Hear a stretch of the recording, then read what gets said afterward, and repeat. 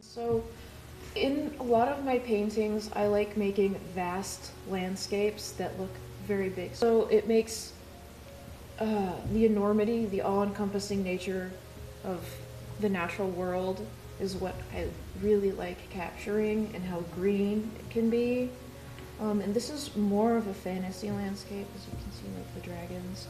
But it still has that nature is really big and people are just a tiny part of it Right. feel. I really like fantasy novels, so they are what I mostly read, and I like the idea of fantasy worlds that involve dragons, and so it's my love for that came into play here, and that's I sketch it out first, and then like in my sketchbook, and then I sketch it on the canvas very roughly, and I add colors later. So it does happen slowly over a process. Um, I do think about like the colors I want and what I want where. When I do love green. It's my favorite color, and it's very prominent in nature, so there tends to be a lot of it in my landscapes. And like the combination of blue and orange. It's my favorite pair of complementary colors. I just really like the way it looks.